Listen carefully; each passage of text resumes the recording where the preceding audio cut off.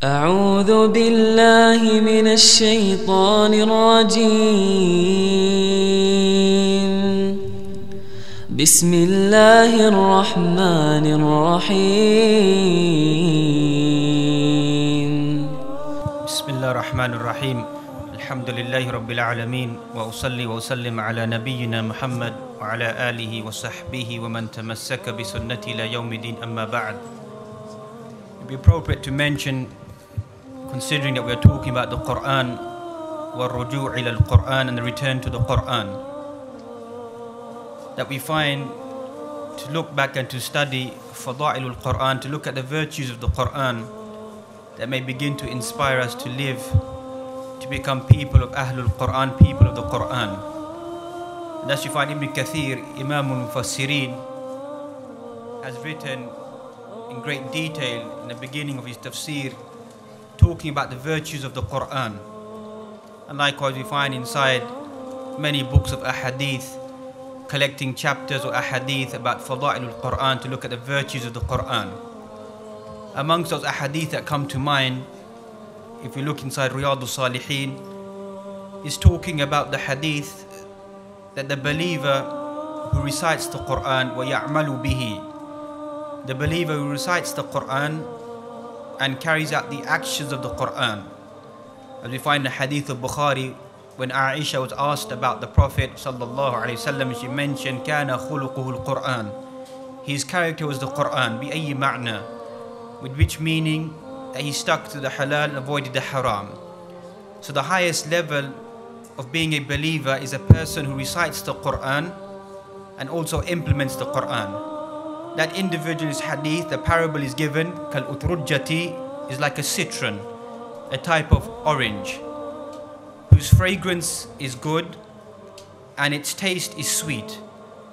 That is the ultimate level of a believer who finds halaawat-ul-Iman, the sweetness of Iman, of not just listening to the melodious recitation of the Qur'an, but also finds the sweetness in the implementation of the Qur'an.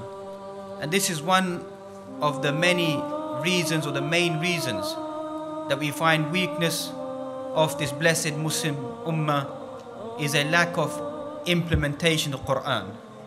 Thus we find the Qur'an mentions kitabun anzalnahu ilayka mubarakun liyadabbaru ayatihi wa liyatadhakkara ulul albab. This is a blessed book that we've sent down upon you, liyadabbaru ayatihi, that you may begin to ponder over its verses.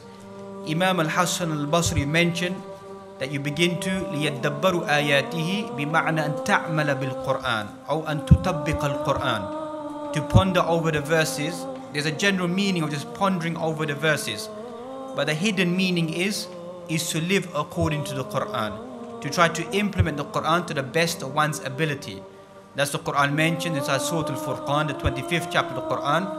وقال الرسول يا رب إن قوم اتخذوا هذا القرآن مهجورا. وقال الرسول يا رب إن قوم اتخذوا هذا القرآن مهجورا. The messenger make this statement, O my Lord, indeed my people have abandoned the Qur'an. What is the meaning of Hajral Qur'an? What does it mean to abandon the Qur'an?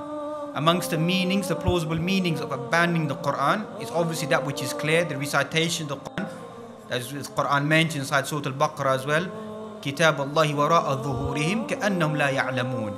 Some of us, we throw the book of Allah subhanahu wa ta'ala behind our backs as if we don't know. This Qur'an, Al-Qur'anu hujjatun lak or hujjatun alayk. The Qur'an is an evidence for you or an evidence against you, for all of us Muslims. And as we know, on the Day of Judgment, a person will be told to read and ascend, to climb. Wherever you stop reading will be your place inside paradise.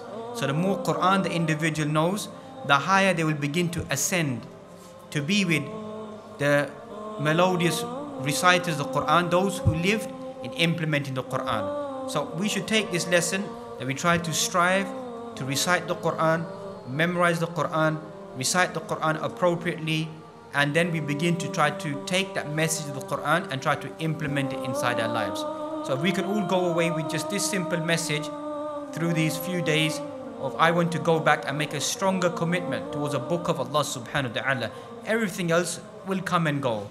If no one knows what your efforts are, what you have done, then know that Allah subhanahu wa ta'ala knows fully well what our intentions are and what we want to achieve. So if a person makes that azmus sadiq, a strong commitment inside their heart, that I want to be an individual who's raised up with the people who recite the Qur'an, who implement the Qur'an. And the highest level of those individuals is none other than the Anbiya, wa ala ra'sihim is none other than the Prophet Muhammad sallallahu alaihi wasallam. That should be our aspiration, to be with him and to be with those individuals or companions who live the life according to the Qur'an. So may Allah subhanahu wa ta'ala give us all the tawfiq and ability to carry out that sincere intention to become people of Ahl-ul-Qur'an. Barakallahu feekum.